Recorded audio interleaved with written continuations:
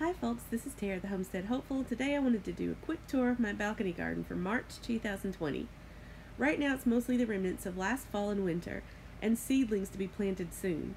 Most of these seedlings are destined for my in-laws' house and my aunt's house, but quite a few of them will be grown right out on my balcony this year.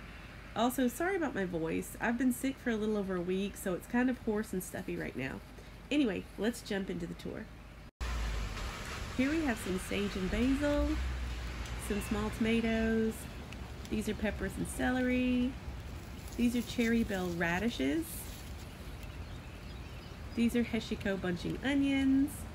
These are leaf lettuce and baby spinach, cabbage seedlings, cilantro, red amaranth. These are my bigger tomatoes.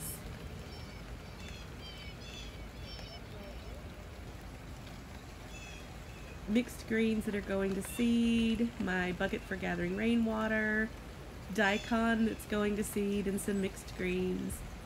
These are various squashes and melons, my strawberry tower. These are some more pepper seedlings. There's like 3 different kinds of peppers here. This is sage and Emily basil. And these are some of my micro tomatoes. They're little cherry tomatoes. This is mixed greens like sorrel, miner's lettuce, and green onions. This is sage, oregano, and some more mixed greens that I have in this container right here. A lot of it's going to seed. And indoors I have some more pepper seedlings, okra, and tumbling tom tomato seedlings. I hope you enjoyed this little tour of my garden thus far. I'll do an update in a few weeks and show you how things are going.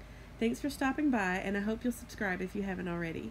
This is Tara, the Homestead Hopeful, saying stay prepared, stay safe, and stay hopeful.